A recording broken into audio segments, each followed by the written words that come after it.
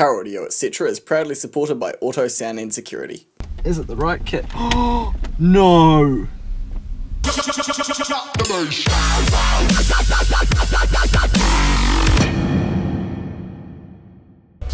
Good morning guys, how's it going? James here from Audio.etc. Continuing on the Audi A4 project today.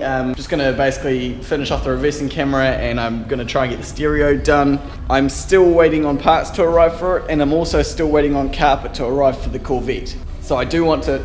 Oh shit. Wow, it's still on. I've left this on accessory all night, it's still going. Jesus. Well, this is going to need a charge. This battery, like, oh god, that hurt. Everything about this van hurts. Like, there's just bits of metal sticking out everywhere. Anyway, back to the Audi. So I'm still waiting on carpet for the Corvette to arrive so I can carpet the sub box. I'll probably do that in a separate video to this one. I'm going to keep this one surrounding the Audi, and then when the carpet arrives, I'll stop on the Audi, do the sub box, make a separate video, and yeah. So basically, I just want to, I've done a couple things. I just want to start filming now because I just want to show you a little technique we use here at AutoSim when we're doing reversing cameras.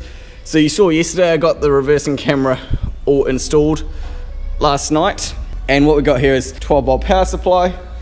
Got the wire plugged into the reversing camera lead that's inside there, just popping out with the trunk closed, and then we got, what is it? So this little thing is the adapter lead for it, which gives it power and gets the signal out, converts the power down to 5 volts. And we've just got it hooked up to this little, like, sort of, it's just a test screen, like just an old second-hand thing with an AV input.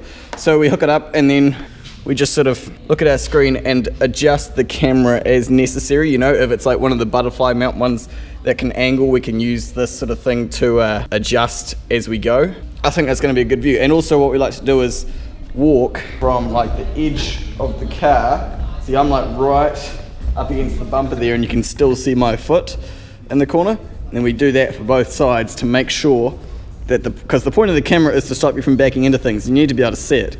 So I'm right in line with the edge of the car here, and you can still see my foot in the corner there. And it looks like we can get quite far back as well, like, because I can see all the way back to just beyond that corner there, which is maybe 3 or 4 meters away from the car. And you obviously got a nice view of the tow ball as well. So that's good, I'm happy with that. Happy with that view. That means I can start putting the trunk back together. Not the trunk, just the lid. So I can put this section back together. My hands are frickin' freezing this morning, by the way. It's literally only 1 degree Celsius this morning in Christchurch, 9:20 in the morning, 1 frickin' degree. High of 8. Yay, New Zealand.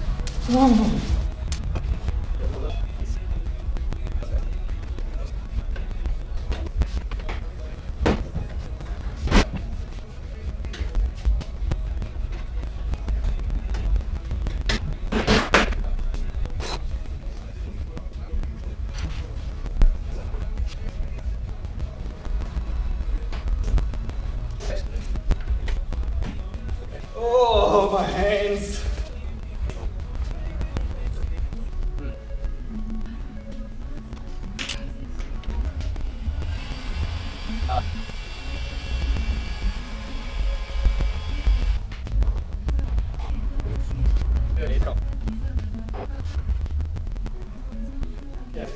Woo, my fingers. So I've just been trying to figure out between myself and Pat what subwoofer to put in here, because we know we want to do one on the tray. One or two you suggested them in boxes or something. I think the whole point of this OEM style job, guys, is to replace the OEM equipment. So we're going to be doing it on the parcel tray to make it as out of the way and original as possible, but upgraded sound. So this here is a donut for a Rockford Fosgate 8-inch coaxial speaker. And you can kind of see that it's like, what would be the best? I think I need to put you guys in here. So, like, the whole speaker almost would fit through the hole, and the woofer itself would be quite small, I think, compared to the hole. I feel like we can get a 10-inch in there, you know. Originally I thought it was a 10-inch, then I started thinking maybe it was an 8-inch. I feel like we can get a 10-inch in here in some way. So what I did, I unbolted this old Alpine Type S 10-inch that we've had in stock for a while, Obviously we wouldn't put this in because this thing's huge and heavy. If I go like this, the membrane of the woofer pretty much almost fits perfectly through there. Almost.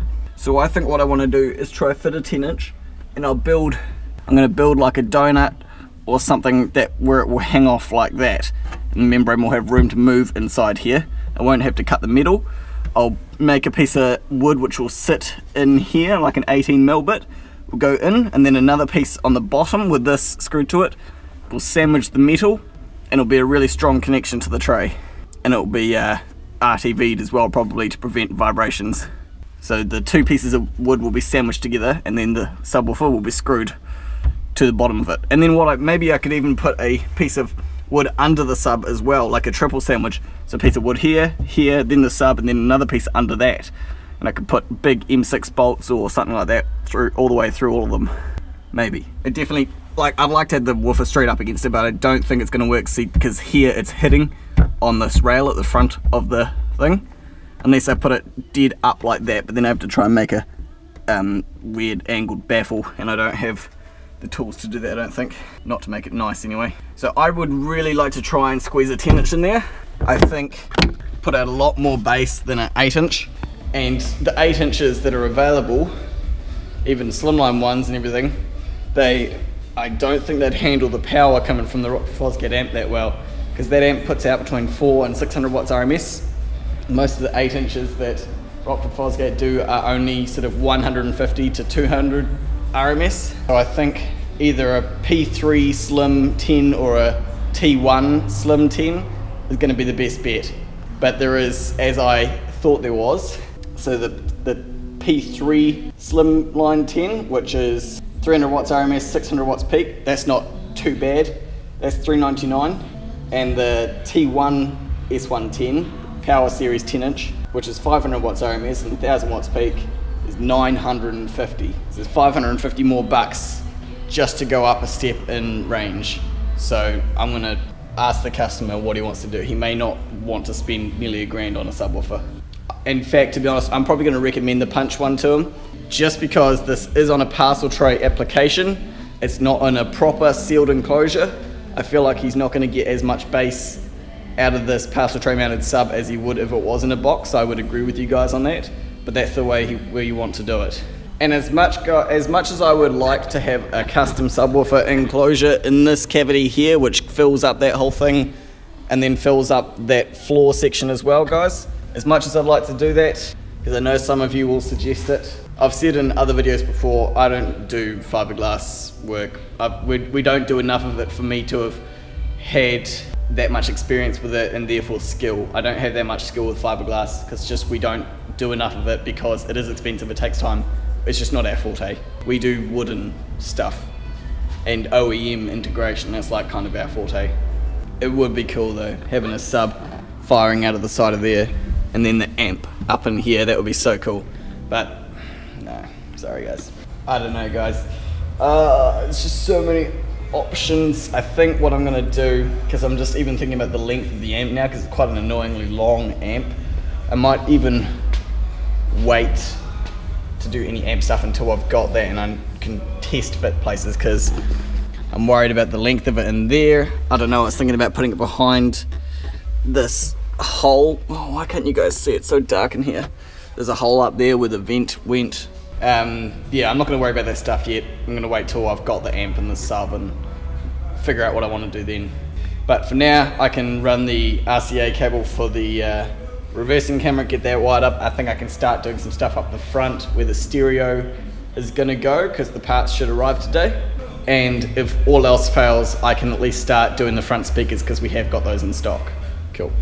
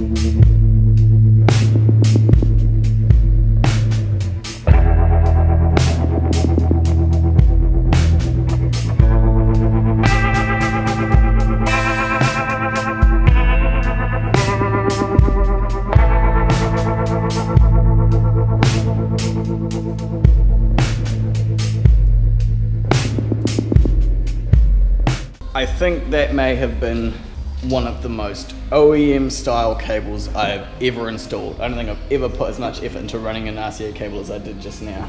Whew, holy crap. From the camera to the head unit cavity, it follows the factory loom location and is Tessa taped like the whole way. I didn't wrap Tessa tape around the RCA the whole way, but it Tessa taped to all the factory loom the whole way to the stereo. And oh my god, it was not easy. This is an Audi. It was. So, you guys saw what I did with this cable. This just loops out, goes to the factory loom, is Tessa taped with the loom all the way down through here, through that. Then we come out of here. You can see where it's Tessa taped. Along there, you can see it just there. Goes along with the factory loom. There's the reducer inside those, what do you call those, organizers or something. There's the RCA connection up there. Let's get my wee LED torch. You'll have to excuse the flickering, but I'm going to use this little GoPro LED torch that I've got on it so you guys can see better because it's dark in here. So, goes along there. There's the RCA cable we pointed out before. Inside the organizers all the way up. Inside these two organizers, which was not easy, getting my fingers in there because I couldn't just poke it through. I had to release them and then reattach them. Inside that organizer all the way back there. Comes back here, up, through all of these, organizers is probably a weird word. I'd say cable managers would be the word. Through all of these cable managers, up, Tessa taped up into the roof, and then it's just sitting on top of the headlining all the way up there to the front, where it pops out about here. And I decided at this point that I'll do the microphone at the same time to so that I can loom them all together. So the microphone wire comes across, and then it's taped, Tessa taped all the way down the factory loom, down here. Drops down through the factory loom hole at the very back here above the glove box, runs with the factory loom, and then it drops down here, Tessa taped to these wires for the airbag. Don't worry, there's no tension or nothing on them, and I'm just using it to like sort of drape and secure it. And then it goes up, is cable tied to that bracket so that it can't be yanked on, and then drops down and comes out of the head unit hole. Holy crap, that was a lot of work. Oh. Audi. But what's the advantage to that? There isn't really one, apart from the fact that if the customer knows about it, they know that you've done a really good job. That's the only advantage. The advantage is I'm knowing myself that the wires have been run really well. Is it worth it? Yes, it is worth it. It's always worth putting extra effort in. Oh man, so getting this thing off, you guys probably saw in the time lapse a wee bit, but getting this nut and this big fat bolt out of here, which was threaded into this loose nut here, looks like that on that side. This was done up so ridiculously tight. It's the so it's the style where you thread the bolt in, whoops, and then you tighten up the nut to secure it. But I coll not get anything around the nut to loosen that off. I tried slip jaws, I tried a 17mm spanner that belongs to Mark over the road. I also tried his deep socket, his deep 17mm socket. None of them would go all the way over this to the nut. So in the end, and because I was trying this thing to undo that, and it was just like slowly slipping around inside of it, like basically threading it out. So what I ended up having to do was double team this on there, and then use Grant's massive vice grips to grip the shit out of. Ugh. And I had to use two hands and loosen it off because it was that difficult. It was like that, done up that tight. It was ridiculous. It wouldn't have been a problem if I could get something around that nut to undo it and then just unthread it like normal, but like I couldn't get anything because this nut is sunken in to this hole here. Like, look, that can't really get around it. That can't get enough grip on it. It's too sunken in. Stupid. So Audi must have a real special, hugely long 17mm socket that they used to do those up or something, because I used a a deep socket, like your standard spark plug depths that are 17mm sockets to try, and it was still way too shallow. I don't think it was the socket's fault. I think the problem was the big head of this bolt was hitting the very end of the inside of the socket. But it's okay, because I worked really hard to get it off, and I knew I had to get it off because I want to be running RCAs and power cables and speaker cables and stuff through this hole, which normally has this big piece of foam in it, by the way. Can't unplug it though, because it's got an airbag inside the fucking thing. There's airbags for Africa in this car, so I can't unplug that unless I disconnect the battery, but I usually don't do that these days. You don't need to, unless I know I'm going to unplug an airbag, in which case I do disconnect the battery, but not a problem for this. Undid all these cable managers for the future preparation, because I know I'm going to be running power cables and stuff along the floor. I could take this off, but this panel is under, wait, this panel here is under this panel here, which is under this panel here. Oh, smart. Oh, there's Pat with our coffee. Awesome. So, yeah, there we go. The camera wire and the microphone are done. Oh, that's the other thing I wanted to talk about was the microphone. So the microphone is out on display here, looking all ugly and stupid. The reason I do that is because for a while I was, you know, getting real clever and technical and hiding them inside these factory microphone grills on cars that had them to make them real OEM and stealthy. But almost every time I did that, the customers were saying that people couldn't really hear them that well. So I've just decided, even though it would look better, for the sake of it actually working good, I just need to have the microphone out and on display, because I tried a bunch of different cars hiding it in behind these factory microphone grills, but almost every time it just it affected its ability for people to hear them. So that's why that's out and on display and looking ugly. I do not like the way they look. I think they look cheap. I wish someone would make like an OEM style one, which is designed to be mounted behind a sneaky grill somewhere, but what can you do? So that's where I'm at. 20 minutes later. Okay, so good news. I called up the customer, spoke to him about the different subwoofer options, and he is all happy for us to go ahead with the Power Series 10-inch mounted underneath the tray on a couple of donuts firing up through the parcel tray. I explained to him the advantages of the punch or the power. The power one is better rated power wise for the amplifier. Obviously it's a better subwoofer. Yes, it is more expensive. It is slightly shallower than the punch one, interestingly enough, but he said nah, go for the good one, match it to the amp. So we're doing that. I talked to him about the differences between putting an 8 or a 10 in there. I just said I think an 8 won't give you the bass you're after and will be massively overpowered from the subwoofer channel of the 5-channel amp. So we're gonna do a big hefty 10. And I also spoke to him about the costing of everything, and he's all good for us to go, so that's good news for us here. We don't have to worry about him, you know, going wah to the bill when he comes to pick it up. And also I have just fixed his glove box. It's drying at the moment, but basically this pivoting point here, which this hinges on, it had broken off in the connection between the part that pivots and the actual glove box front itself, and he said he'd be super glad if I could do that, because like just new ones of these second-hand can cost upwards of 300 bucks. So I've used just some 5-minute erudite epoxy, 2-part epoxy in there, like on both sides. I did this side then that side, then pushed them together and then put some more around the seam as well. That'll dry. It dries pretty quick in about 5 minutes, but then it fully cures over 24 hours. And this stuff, once it's dry, is super, super strong. I've used it for so many, it's great for fixing car parts. Where is it? It's so strong. And it's great because it doesn't dry like super glue where it goes like real thin and brittle. It actually dries with a slightly rubbery texture. Not as much as RTV silicone, but rubbery enough that you can kind of feel it with your fingernail. 5-minute erudite epoxy adhesive. Sally's is the brand we use. This one is different to the one we normally get. I don't know why, maybe they just changed the labeling. Holds up to 75 kgs. 75 kgs, oh my, that's a lot. I wonder how much of this you would have to use to hold 75 kgs. Maybe the whole thing. But no, it's super strong. We use it all the time for fixing car parts that are either broken when we find them, or if on the odd occasion.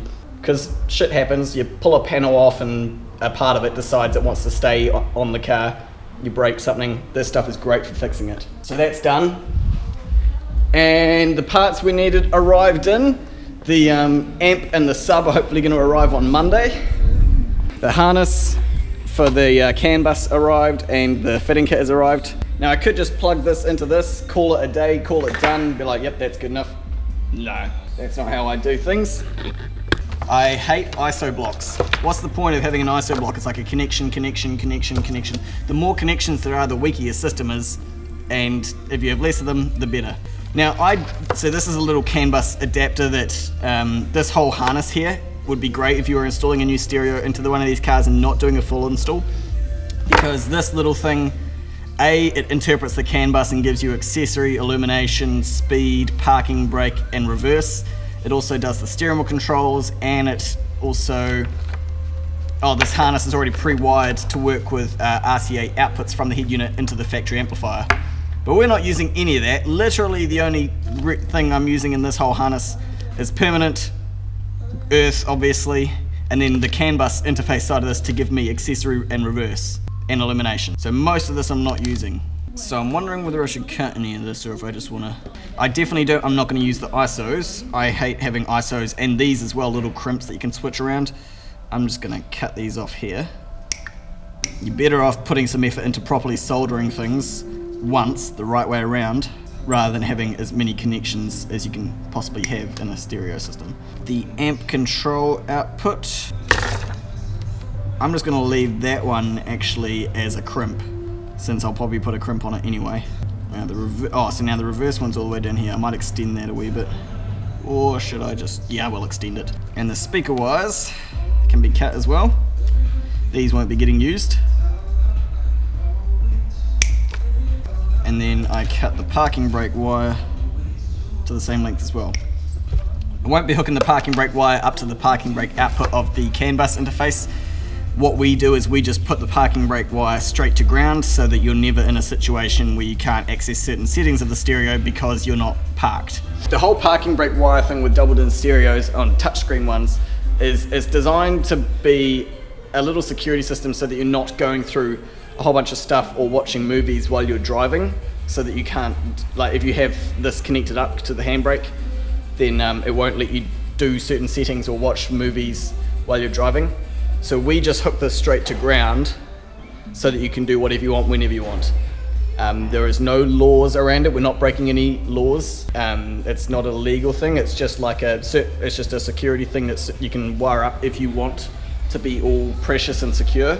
But we just see, New Zealanders are bad enough drivers, but like we're gonna leave it in the hands of the driver to be responsible and not be driving along going, like watching a movie or touching things while he's driving. That's up to the driver.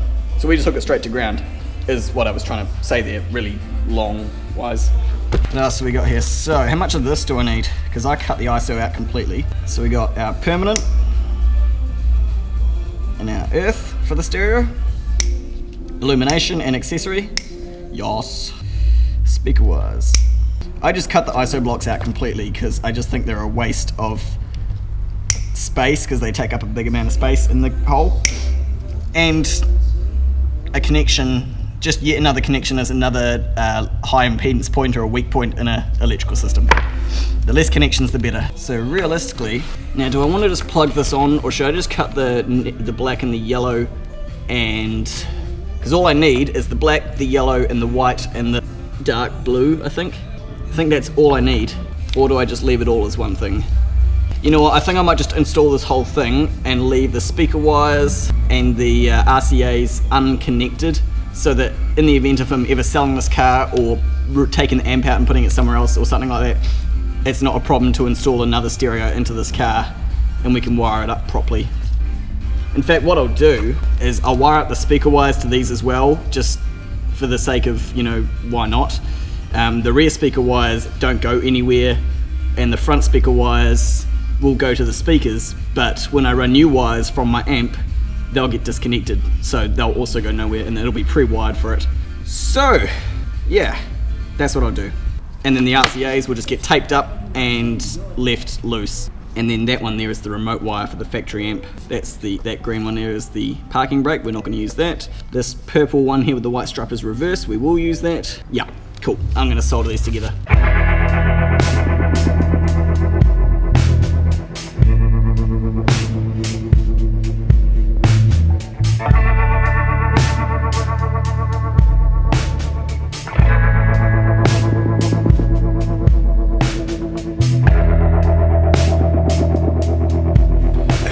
Okay guys, there is my light. There is my loom all soldered together and taped up and managed and everything like that. So I wired up the speaker wires and everything, and the RCAs are individually taped up and then loomed back with the rest of the loom. So the reason I wired up the speaker wires, I thought I said before, but I can't remember if I said it right or not, is because even though the reason I do it is because it makes it tidier rather than having a whole bunch of like terminated ends or taped up ends of wire or something like that. So I just wire them up anyway, because even though I've wired them up, they're not going to get connected to anything in the end anyway. So the rear speaker wires don't go anywhere, they stop here because they're not in the loom, and the front speaker wires will end up stopping inside the doors where they won't get used. So there's no harm in wiring them up. Even less harm with an Alpine stereo because you can actually turn the internal amplifier off, but Pioneers you can't. And then we got the little interface. That plug on the end there is where you normally plug in a patch lead for the stereo control controls or output. But since this car doesn't have any stereo controls, obviously we don't need that. So I'm about to plug this in, and when I do CAN bus interfaces, I just like to test everything and make sure it's all good. Only thing I need to just really check is that all the power outputs work, like accessory, illumination and reverse. That's about it, because they are the things that aren't normally in this car. Okay, so I need an earth, so I'll just use the aerial. That should be earthed. Right there, and we can test that by touching here. Yep, we have an earth. Unplug the factory stereo. So now, test it at the stereo end. First step, test accessory. Key. Ignition. Nothing.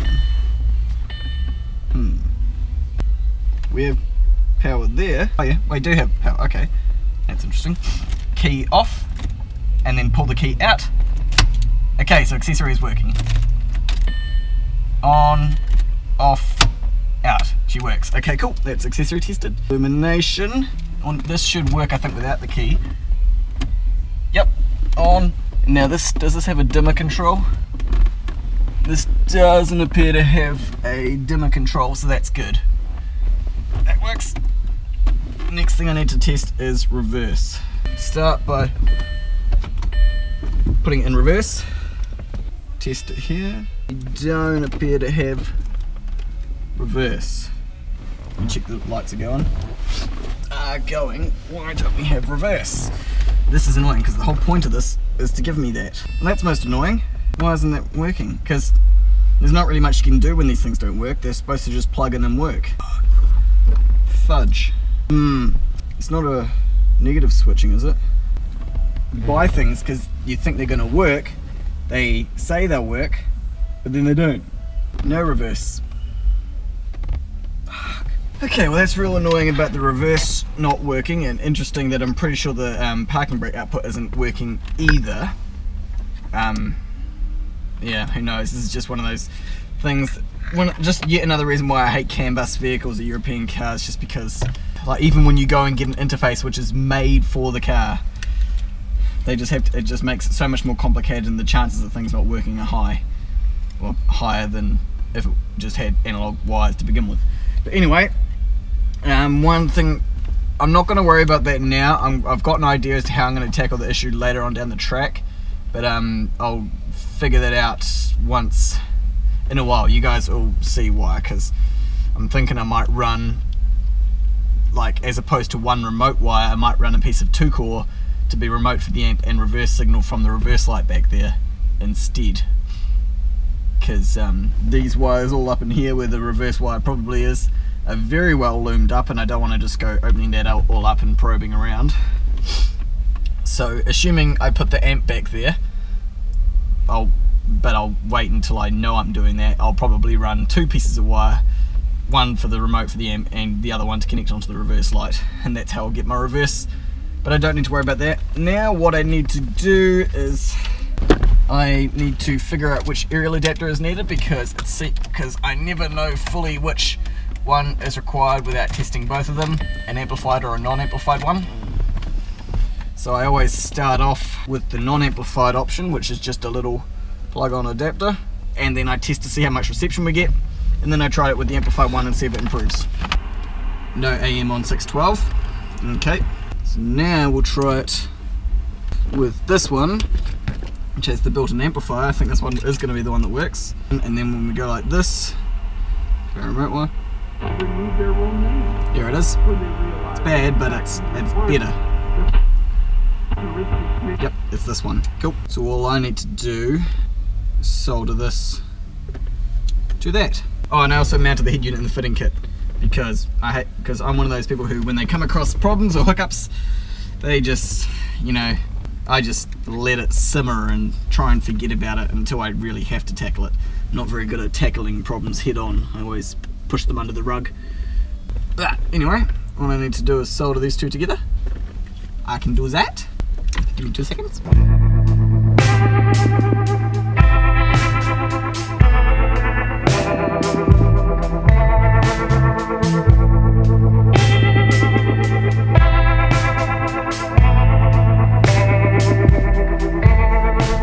So that's pretty much the stereo done, I think, for the time being. I could probably plug some stuff in, shove all that stuff through there.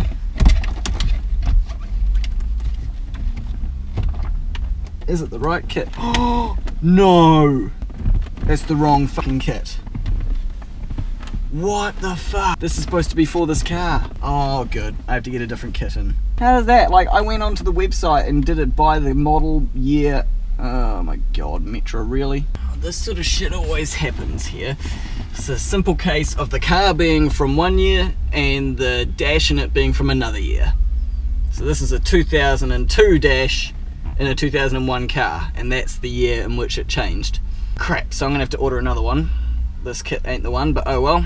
Sitting in there for now. That is so annoying though. I feel like this car is just going to be a whole one problem after another, isn't it? It's an Audi, they always are. Oh Jesus. Okay, I better get on the phone. Okay, yep. So that problem aside, I think I've done most of what I can do now with the products we have on hand into this car. I don't want to start doing any amplifier related stuff until I'm 100% aware of where I'm putting the amp. So what I'm going to do now is move on to the front speakers and try and whack them out. Also, I've got to remember to run some speaker wire from the crossover.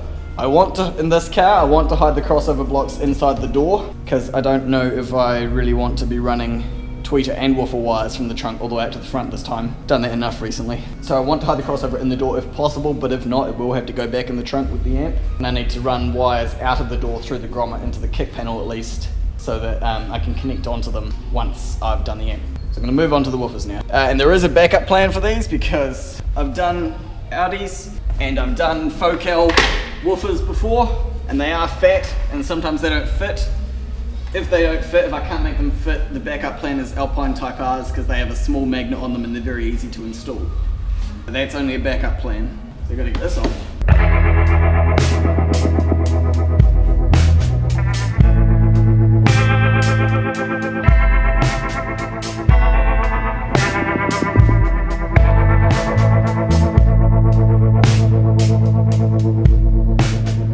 I suppose one good thing is that this woofer is really far out from the door, which means chances of getting the focals in here are probably high, so that's good. Some Audis are really good, like they have a pod that you can just remove the factory speaker from and mount your new one in. I think I did that a while ago. Was that a Volkswagen or something, where I did the coaxial focals in the back? Depth. Oh god, this could be bad. There is literally like an important rail right there attached to the bottom of where the speaker mounts. How much depth is there? Approximately, yay. Oh man, I don't know if that's gonna be enough for the focals, eh? Plus this, I need to know if this here That there's probably the maximum depth. Oh, okay, there's actually a bit of room behind the back of the speaker in the woofer. It could be possible. Could be possible. If I can use this, what I could do is butcher this pod and put the new woofer in it. I've done that before. Okay. So that is in there. Yeah. Oh yeah. I reckon we'll be alright for depth if I can get that in there. Potentially. Ooh. If I cut this woofer completely out of here, maybe. The screw hole's lined right up with the very edge thing. What's the point of all of that shit being in? What is all this stuff? Ugh. What's the point of all that stuff being right in front of the woofer? Hardly any of the sound's gonna get out. It's so silly. For the sake of making the grill a bit smaller looking. I don't know, eh? Come on, Audi. Didn't I say that it wouldn't be just a simple install? How big of a baff would I have to make? Oh man, a huge one. Bigger than double 18. I'd have to make like 18 plus 18 plus like 12 or 9 or something, who knows. It'd be so much better if I could get it in this thing. I think I might try. Doubt he's ever going to put these things back in. Let's give it a go. Because what's cool then is you can solder the connections for these terminals here to the connections at the back here, and then you can just use the plug-in system. Okay, I'm gonna fuck with this thing. You guys better give me some time, and I'll see if I can get that woofer in here. Because that would be the best thing. One eternity later. Okay, guys, ages and ages of time later, I have a woofer in the door. Whew. Took a while. Let me show you. So depth-wise, it seems to fit. I've had a look under here, behind, looking at the back of the speaker, and from what I can see, the piece of foam, like sort of just soft protective foam that I put on the bar behind the speaker to protect it from, you know, scratching on the back of the woofer, it appears to be uncompressed from what I can tell. It means that it's not pushing against it, but it is touching, but not compressing it. So it's literally got like 1 or 2 millimeters clearance. And I've already checked, nothing moves or goes up and down behind the speaker, so there's no chance of it getting hit by anything. So this comes off. That's the piece of foam I was talking about. You can see that. You can see that piece of foam there. That's about 1 mil or 2 thick, about 2 mils thick. And with this little piece of footage that I took with my hand in here with my phone, you can see that the foam is uncompressed, which means that the back of this speaker isn't actually pushing on the metal, it's just very lightly touching the foam. So the way I've mounted this to here, first of all, this little thing just like kind of pops off. That adds about 1 mil, I suppose. And then what I did was, took a while, but I you know, flattened out the inside of here with the power file, did a whole bunch of filing, and mounted the woofer from behind so it slots in from behind. And then I had to put this metal ring here on top to sandwich it because what plastic that was left there was very thin and there was no way I could use it. So this metal ring here is an adapter that came with a speaker at some point. I don't know what it came off. I'm hoping I can find another one, but I've used 4 M4 bolts going through this to the back of the woofer with a nut, a spring washer and a washer on the back of the woofer, one in each corner. So the outside of this ring is pushing down on the rubber 45-degree cut which is along this thing, because that's the reason I didn't put the speaker on top, because that 45-degree cut, which is backed up by plastic, I couldn't make that like vertical enough I couldn't get the speaker in this way, it had to go from behind.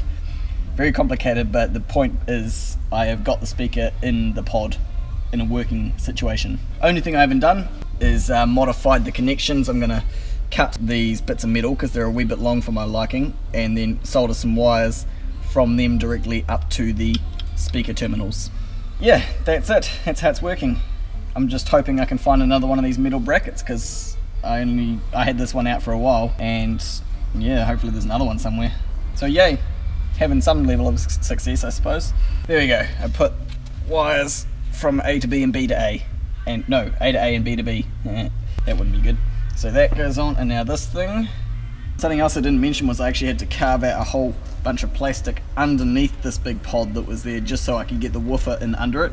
You can see the edge of the woofer there, that was all plastic. She wasn't easy. There we go. Okay, woofer in. Something else I have, by the way, checked for to make sure is that this woofer isn't going to be hitting on this ring here. Look, for the membrane to be hitting that ring, it would have to be doing like its absolute maximum excursion, like topping out amounts of excursion. And that's not something I intend the speaker really to be doing, because that's not going to sound good. Obviously, if there's any problems, I wouldn't let it leave the workshop in a condition where I wasn't 100% happy with it. So if any of you guys are worrying about some of the things I'm doing, all you need to know is that don't worry, it won't be given back to the customer in a condition that is less than good, you know, less than perfect. Right, let's see if it goes. It's going.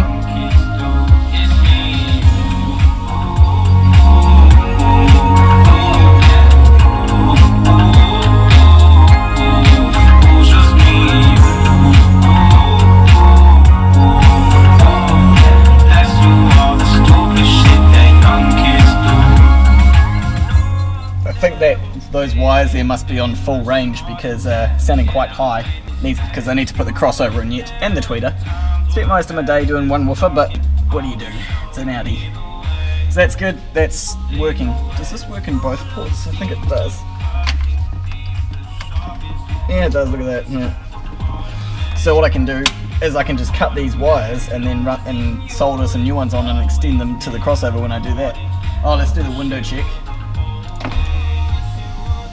All I need to do is just, you know, make sure that this isn't in any way moving. No, I don't feel anything happening. Nothing negative. And the window still goes up and down totally fine, so that's all good. But does the door card go on? No, I don't need to test that. It's the original pod, it's fine. Well, there we go, guys. You can tell by the sound in the background that it's the end of the day. We're packing up. Oh, man. A lot of time spent on this one woofer. At least I know how to do the other one now. Doing the first woofer always takes time because you're kind of figuring it out as you go. That's good to go. That's gonna work. Happy. Here's what it looks like close up. Original pod.